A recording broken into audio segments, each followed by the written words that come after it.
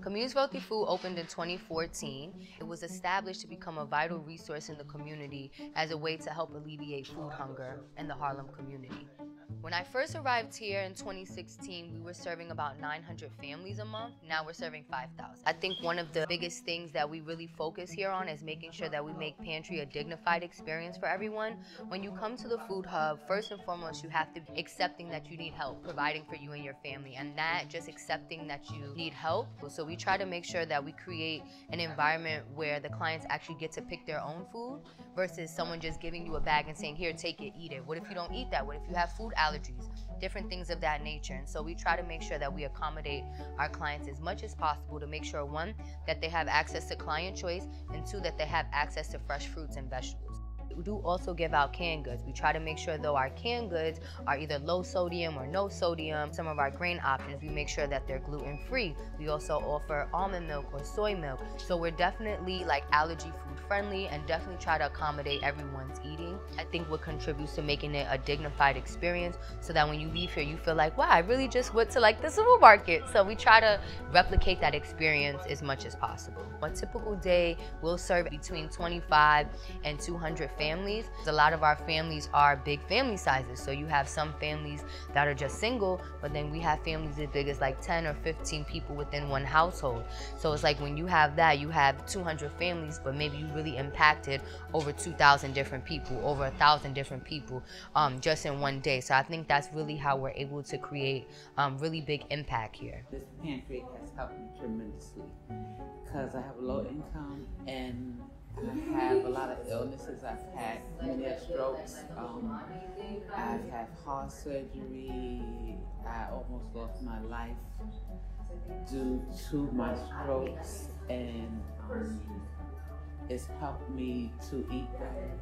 It's helped me financial-wise. It's been a great help to me, so I appreciate it very, very much.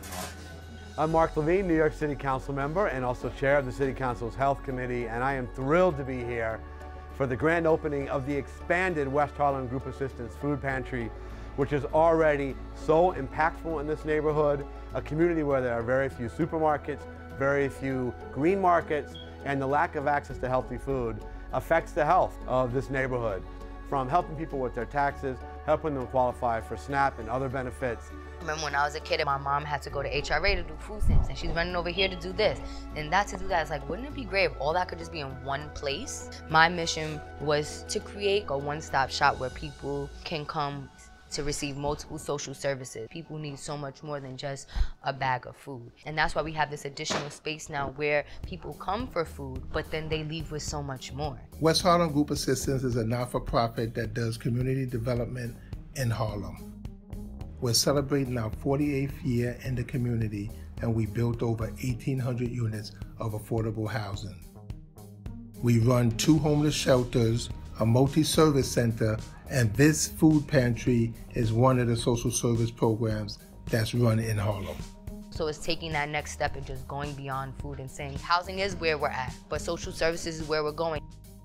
West Harlem Group feeds me and my family and feeds the community, and that's a good thing. That's why nobody in Harlem should be starving. West Harlem Group's mission is to invest in underinvested properties that are in Harlem, that are in dilapidated buildings.